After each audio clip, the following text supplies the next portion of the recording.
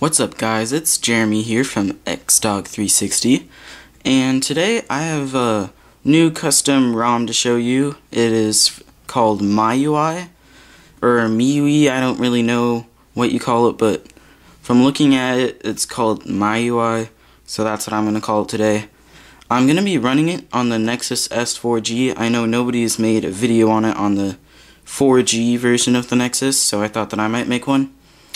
It took me a while to find a ROM that would actually work on it because a lot of ROMs haven't come out for the Nexus S 4G. So yeah, I'm just going to show you guys the ROM today. I hope you guys like it. It is sort of a spin-off of the iPhone, but I think it's different. It's not totally the same, but yeah, it's pretty simple. So here's the lock screen here. There's messaging or call, or of course just the regular lock. You got the clock, and I have this nice wallpaper here. So right now we're just gonna normal slide down. I put the Miui clock widget in. You can get it from the Android market.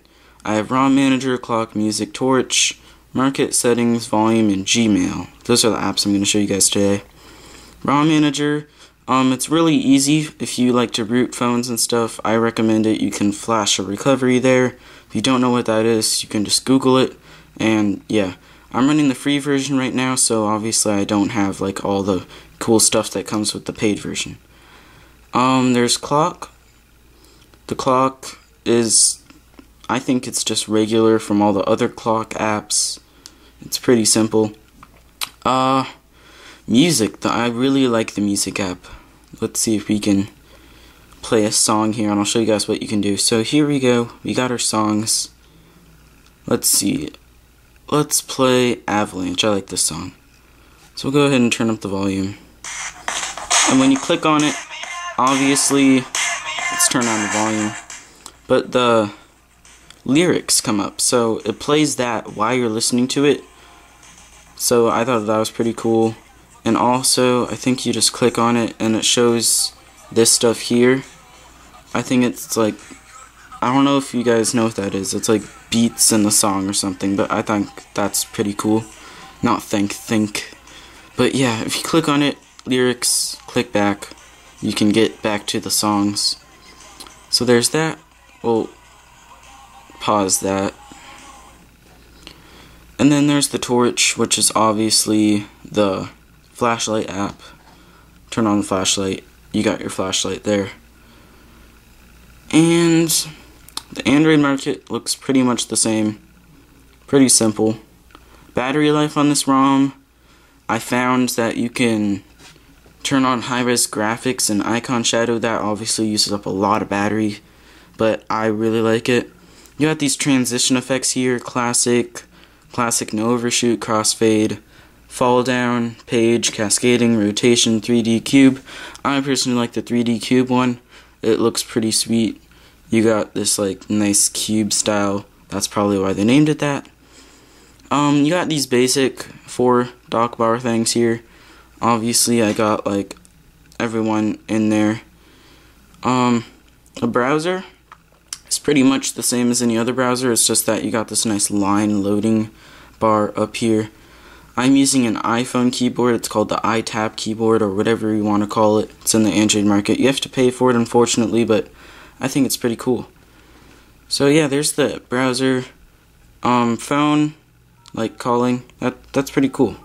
You can just like type around. Gmail. I really like the Gmail. It's really simple, just like all the others. Volume, I downloaded that app. It might be a little hard to find, but you can control your volume from there. Settings, the settings is just like the iPhone.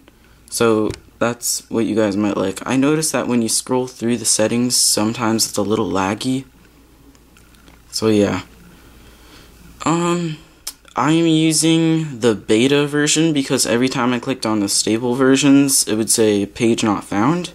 So yeah, right now MMS and 4G is not working for me. So that's not good, but I don't have 4G in San Diego either, so it really doesn't really make a difference. You have themes. Themes are really cool. I love the themes. Most of them are in Chinese, so you can't understand them. But yeah, you got boot animation, boot audio, lock screen style, and all the other ones you see there. It's pretty easy. Oh, I guess you can back up the theme. I might as well back up mine right now. I'll do that later. But yeah, that's about it. Don't know what's up with that. It's sort of weird. You guys see that? It's like says Moiter right there. Calendar. I found the calendar sort of weird. It's sort of hard to understand, but those weird lines. You got notes. You can put notes. OMG, Miui is awesome. More food. You got folders. You can get like folders and stuff. Games, maps, video. If you want to customize the folder, you just click the customization thing and you can rename it from there.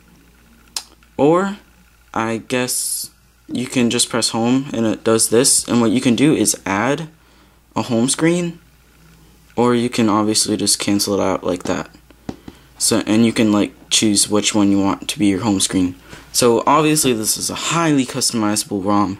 Notification bar, toggles, airplane, guard, reboot, power, rotation, Bluetooth, GPS, lock, Wi-Fi, data, silent, backlight.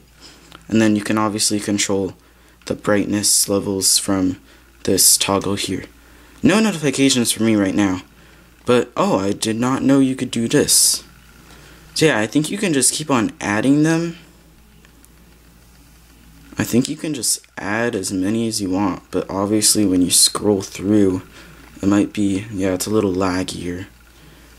Well, it's not that laggy, I guess, but when you probably put stuff on them, it's probably going to be more laggier. So yeah, that is the Miui ROM on the Nexus S 4G. I'll try to put a link in the description, but if the link doesn't work, then obviously I won't put it in there. So yeah guys, thanks for watching this review on the Miui ROM on the Nexus S 4G.